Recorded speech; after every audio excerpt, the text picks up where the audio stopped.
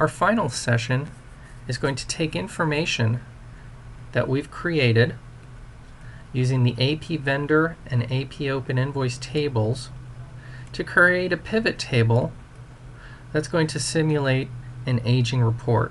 We've got all the pieces of information we need to create a relatively simple aging report in Excel. And now we're going to use Excel's pivot table capabilities to do that.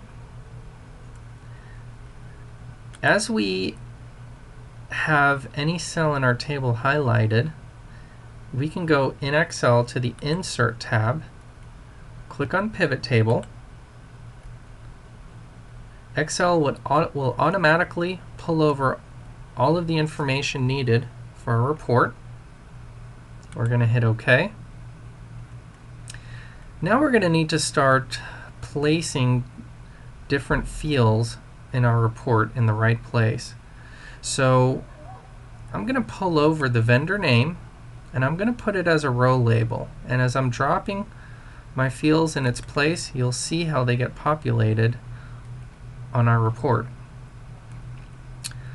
I'm also interested in bringing over the invoice number. I'm also interested in bringing over the invoice date. I'm going to go ahead and bring in the balance. Now my balance is going to go in the values area. Okay. And finally, my aging categories, I'm going to pull that over as column labels. Okay, so I have, so far, the beginnings of an aging report. Looks a little bit kind of murky. We're going to start cleaning it up. First thing I'm going to do is I'm going to make my indentations much cleaner, because what Excel wants to do with a pivot table is every time it sees a value, it's essentially dropping it in a hierarchy. So what we can do is, at the lowest level of our hierarchy, the invoice date, we're going to click and highlight field settings. And we're going to say that for invoice date, we don't need a subtotal. And when we go to layout and print, we're going to show the items in a tabular form. What that's going to do, it's going to change our hierarchy to look more in a columnar fashion.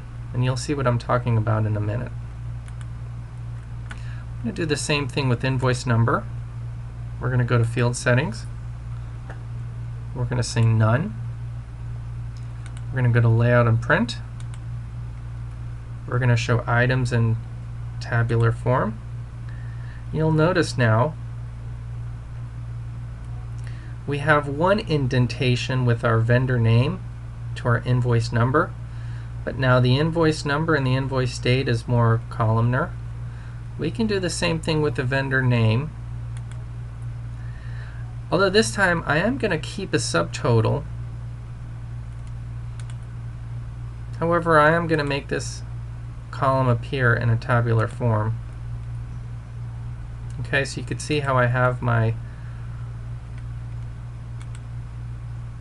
vendor amounts still in place for my vendors. A couple of other things that we're going to do. You'll notice that my tabs are not necessarily in order. We've got a current column over 120. This over 120 really should be moved at the end. So I'm going to click and highlight, and I'm just going to move this column into place. A couple of more things. I'm going to add some formatting. So we're going to go to the balance field setting. We're going to go to our number format. We're going to make it a number. We're going to use 1000 separator, and we'll leave the decimals.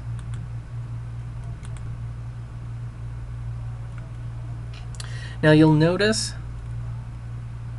we have some invoices with a 0 balance. That's because our open invoice table brought over records with essentially zero balances. We could have removed that at the time of our database query, but we can also remove it in our pivot table. We can bring over the balance field to our report filter, and we can say, I only want you to report invoices whose balance does not equal 0. And it's as easy as going in and unchecking the 0. And you can see now we've removed effectively the 0 balance invoices from our report. At the same time, we've now made our report essentially omit the over 60 and over 90 days because there aren't any invoices that fall within those two categories. If we still want to show those two categories, all we have to do is go into the column label, go into field settings, go into layout and print, and show items with no data. And you're going to see that they now are restored even though there aren't any invoices that fall within those two categories.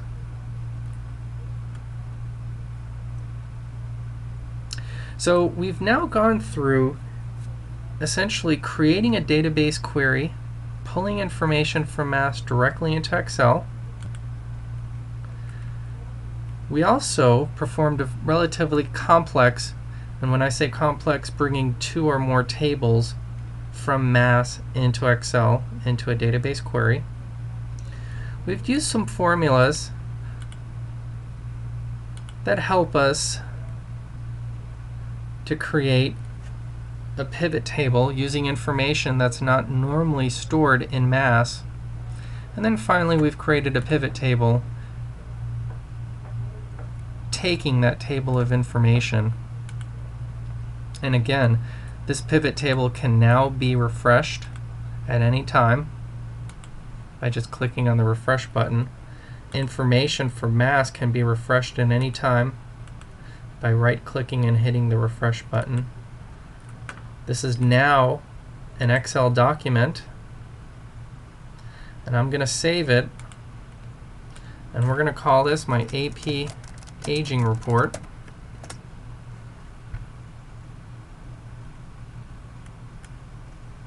And the next time I open up this report, I refresh it, it's now ready to run.